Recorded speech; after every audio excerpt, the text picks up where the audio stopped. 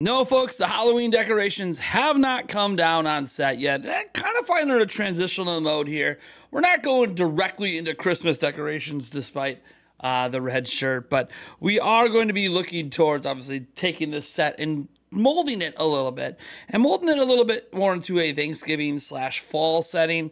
So some of the stuff stays here because pumpkins and leaves and all that's kind of a fall thing. But then, you know, the spider stuff, the little hanging ghosts and scarecrows, that's kind of getting too Halloween-y. We'll figure that out here. And you know why I'm even talking about that? It's because Nintendo's been figuring it out as well. This is a transition year for Nintendo, right? They've already told us they are going to be revealing the Nintendo Switch successor in the next few months here, next handful of months anyways. They said by the end of the fiscal year.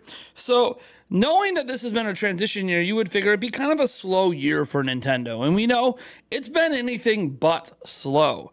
We've had a number of games come out, like literally every single month this year, there's been something from Nintendo, whether it was a new game or a remake or remaster. But in particular, friend of the channel, Paul Gale Network, decided to look at the last 64 days at Nintendo. And if you can't tell, Paul Gale Network, friend of the channel, loves the number 64. He uses it all the time. He uses it in my workout regime I have with him. He uses it when he's making predictions. He uses it when he's talking about Nintendo. I think he has a little bit of an affinity for the N64 era.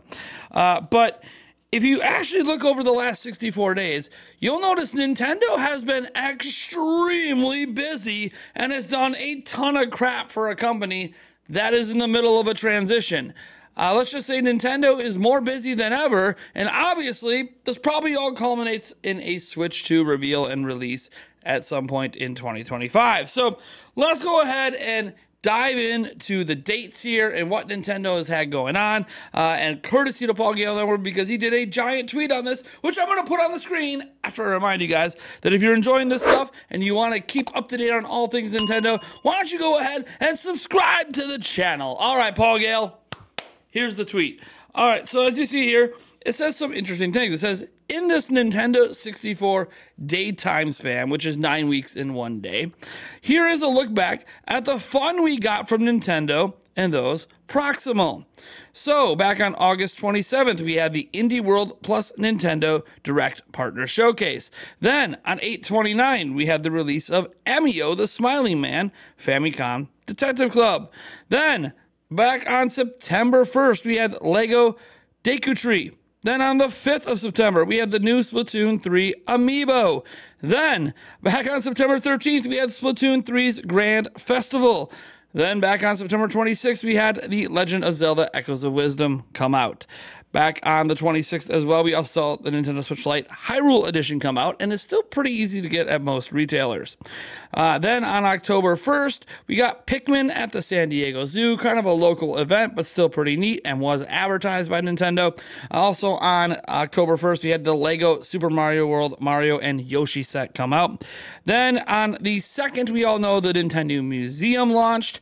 Then if you go all the way to October 9th, we had the Nintendo Sound Clock, aka Alarmo, come out. That's right, they announced it and released the same day. Pretty crazy. Then on the 10th of October, we had F-Zero GP Legend plus F-Zero Climax, right? That stuff getting added in. Then on the 17th of October, we had Super Mario Party Jamboree.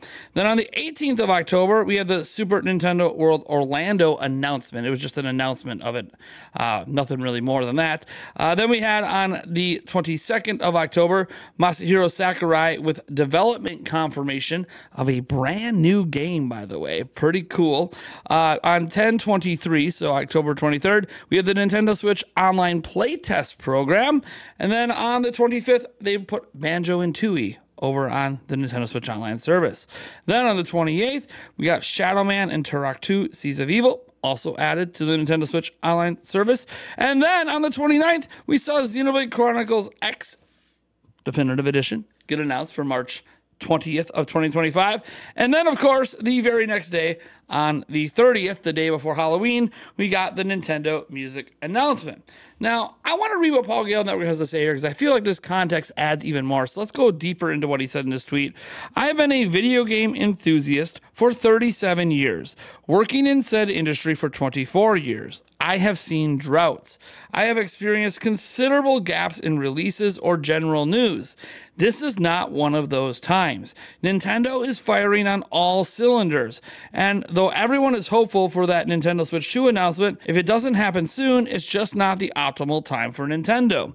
It has to be the perfect timing, as uninterrupted as possible. For now, hopefully you can look back on what we got recently and say, yeah, that was a lot. Also, be excited for what's to come in the immediate future because, hey, just next week, we have the financial report coming on the 5th, which, by the way, the financial report is when they ended up announcing the Switch 2 was going to be revealed this fiscal year. They technically announced it like immediately after the financial report. And then we have Mario and Luigi Brothership coming on the 7th, which, by the way, shout out to Mario Luigi Brothership, brand new trailer today.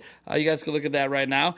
Look, guys, I do think that it's important to note that as much as we talk about Switch 2 around here and as hype as things are and the copium and hopium and the speculation and everything we have going on, that it is important to note that Nintendo has been doing a lot. They've been a very, very, very busy company. And throughout all of this, we know certain other things. Like we know a Mario movie is in the works behind the scenes. We know a Legend of Zelda live action movie is in the works behind the scenes that we will eventually get news on those as well.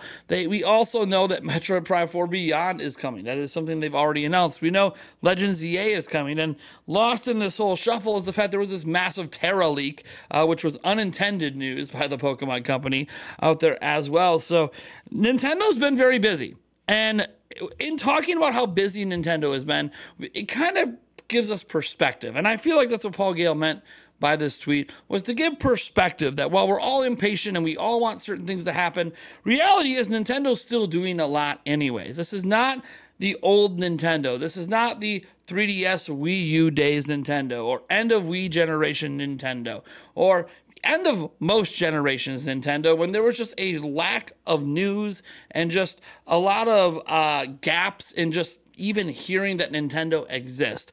Nintendo's been very consistent. I mean, that's 64 days, and gosh, by my count, at least like 20 things that happened in 64 days, a little bit more than that. That is a lot to consider for a company that's transitioning. Nintendo is finding a way to transition that also happens to involve still making money. And I think that's the important part here. Like, yeah, we don't have like an N64 Classic Edition this holiday, but we have Alarmo. And Alarmo might go on to sell a few million units. Who knows? But that is something Nintendo is making money on at $100 a pop. And when you look at all the rest of the stuff with the game announcements and the releases and Masahiro Sakurai confirming that he's working on a game, likely for Nintendo, but we don't obviously know any more details until that game is revealed. You know, brand new games coming, new ports and remasters, and you throw in the rumor mill, right? You know, extra stuff we've had in like third-party games that are being remastered, supposedly coming to Switch next year. We got that from Brazil. So you mix that in with some rumors, and you just end up with a very full slate. If you wonder why we've had so much to talk about since August, yeah, a lot of Switch 2 content videos, but all of these things were things we covered at my channel. Like, I'm looking at this list. We were live streaming the Indie World and the Nintendo Partner Showcase. I talked about Emio and the Smiling Man multiple times, especially when Nintendo was teasing it before we even knew what it was. We talked about the Lego Tree on the channel. We talked about the Splatoon 3 Amiibo combined with the Grand Festival multiple times, sometimes even in the Switch 2 videos. We talked about that stuff. Legend of Zelda Echoes of Wisdom. I have like a dozen videos about that game on my channel. Still playing it right now. We talked about the Hyrule Edition when it was originally announced. We didn't talk about the Pikmin stuff at the San Diego Zoo, to be fair. That's just something that, you know, it was a bit too of a localized event for me to really make a big deal out of it, but it is something Nintendo was doing. We did talk about the Lego Super Mario World, Mario and Yoshi. We talked about that on the channel. We reported on that. We obviously had the Nintendo Museum. We've had multiple videos on the Nintendo Museum. And we read to the Nintendo Museum Direct. The Alarmo stuff. Yeah, course, we talked about that on the channel, right? F-Zero, GP, a lot of the NSO stuff is kind of stuff that we stayed away from. We talked about it on our live streams, but we didn't cover it in a more traditional way. So, you know, there's one thing we didn't really pay too much attention to. We did a live stream for Super Mario Party Jamboree and a couple of videos on Jamboree. You know, we have the Super Nintendo World Orlando announcement. We have talked about that just one time, but we did talk about it. We definitely talked about the Sakurai game and development stuff. Speculated. I do think it's a new Smash Bros. Personally for Switch 2, but we'll see. And yeah, we just talked about Xenoblade Chronicles and Nintendo Music in our video yesterday. That were the two topics we talked about before the Switch 2 rumor, and one of those topics, the Xenoblade Chronicles X Definitive Edition, was even put into the thumbnail. So people act like we just talked about Switch 2 around here.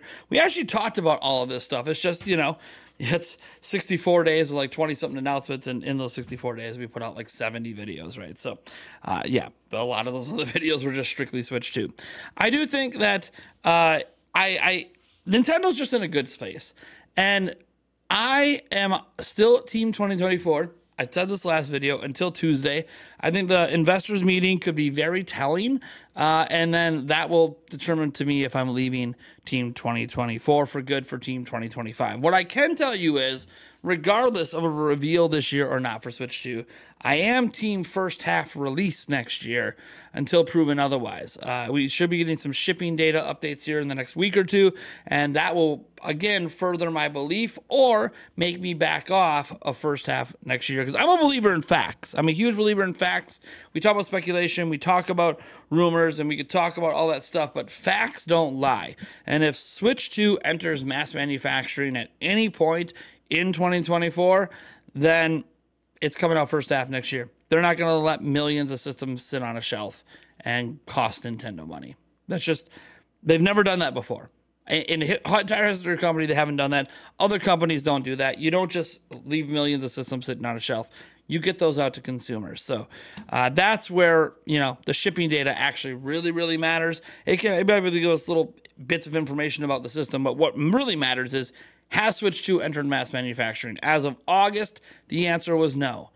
August, however, saw a huge ramp up in part production for Switch 2.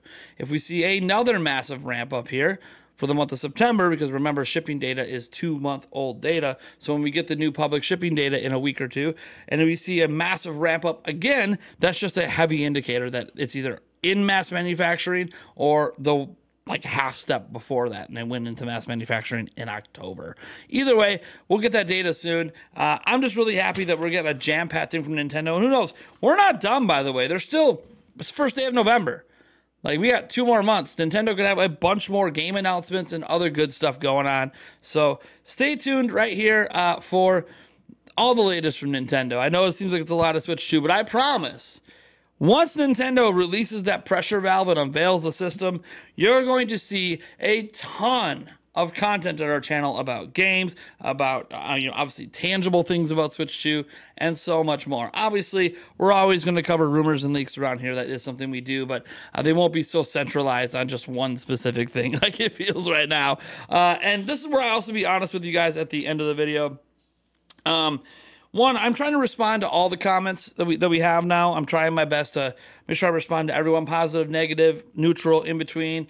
Whether it's criticism, whether it's positivity. I'm trying to respond to everyone. I want to give a shout out again to Thunderstash Gaming. We had a conversation behind the scenes that maybe inspired me a bit to do that. I'd actually been going in the opposite direction where I was just not going to even read comments, let alone respond. And now I'm taking some time to respond, usually in some humorous ways, sometimes in some serious ways, but trying to let the whole community know that I do care about what you have to say, because I do. I was reading the comments anyways. Even as I was cutting back, it wasn't like I stopped reading the comments. I want you guys to know how much you guys mean to me. Whether you really dislike my content, or you really enjoy my content, I still appreciate that you took a few moments out of your day to stop by. And the big thing about this Switch 2 stuff is, this year, I looked through all these announcements over the last, day, and outside of like Echoes of Wisdom, a lot of this stuff is stuff that I just in particular am not that gung-ho about. I'm someone that has been very spoiled during the Switch era, where every year there's been massive, major, multiple games for me to cover and gush over and get excited and bring all the latest news and rumors about. And I've been very fortunate this whole generation to be able to do that. This is the first year where pretty much most of what Nintendo put out are things that my interest levels in them are quite low. I can tell you right now, personally, in terms of what I spent money on, I only bought 2 games published by Nintendo this year. I'm not saying I don't have more of their games, but that would be because Nintendo sent me a copy. I personally only pre-ordered and purchased 2 games this year from Nintendo. So my interest level has been quite low in Nintendo's output this year, but my interest level is quite high in the Nintendo Switch 2. So when you see a huge skew towards covering Switch 2, it's just the only thing going on that we know is going on, because Nintendo told us back in May, that I'm actually excited for. So that's why my content's all about that. And I would love for the conversations around Switch 2 to shift. And it really shifts once it's revealed. Hopefully we get some information on Tuesday where Furukawa at least narrows the window of reveal down, or maybe Furukawa tells us nothing, right?